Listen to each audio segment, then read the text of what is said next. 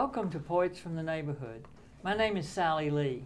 And I'm Louise Colln. We hope you'll enjoy the poems we'll be reading today, poems written by your friends and neighbors. And today, Sally will be reading some of the special poems she has written. Perspective. Tractor patterns stripe the pasture with long rows of short, dark green grass and of sandy shades of dried cut stalks, a delicate pattern over the generally smooth look of the wide cut field stretched out into distance. Grass near the creek is rich, delicious, so a preferred grazing place. Brown bodies show clear against the green grasses, muzzles and hooves hidden in the once more growing grass.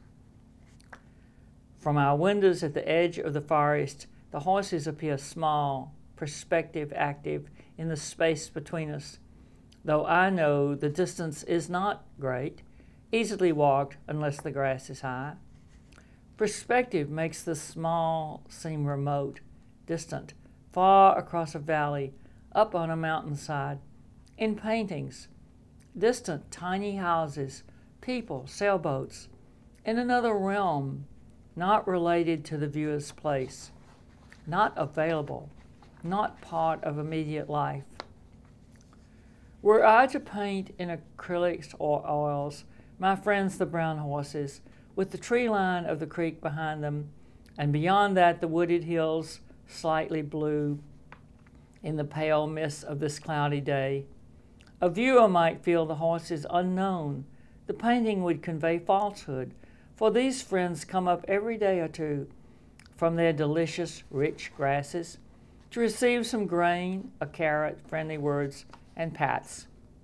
They munch feed in their stalls, out again comically roll in the dirt, stop by the watering trough for a cool drink, and wander slowly back to their grazing, content and cared for.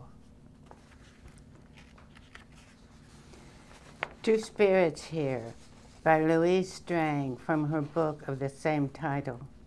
Against the barn, the setting sun shines shadows on the wall. Our shapes divine in dark and light, no details, none at all. Just moving silhouettes, we walk across the lot, no hint of talk.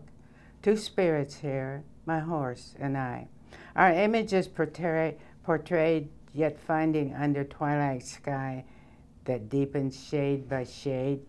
No moon comes forth with softer shine to show us here, to stretch our time. No dim nor bright, all's dark tonight. There is no shadow without light.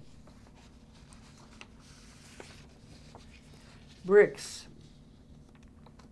Sturdy, heavy, hard, smooth, rough, narrow, wide, ignored as ordinary, yet formed with ancient skills. Bricks offer security without aggression. White to black, rose to cream to gray, touches of purple, magenta, vermilion. The history and moods of earth are revealed by their presence.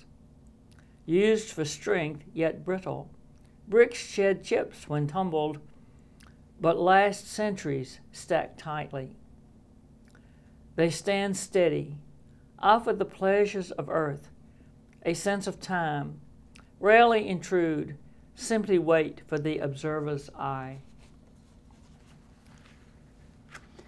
Picking Blackberries by Mary Lane.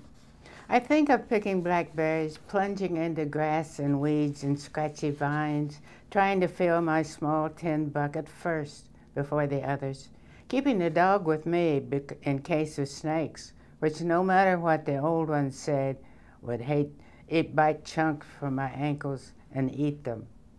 I think of walking home across the field with berries to be baked under batter and served with cream.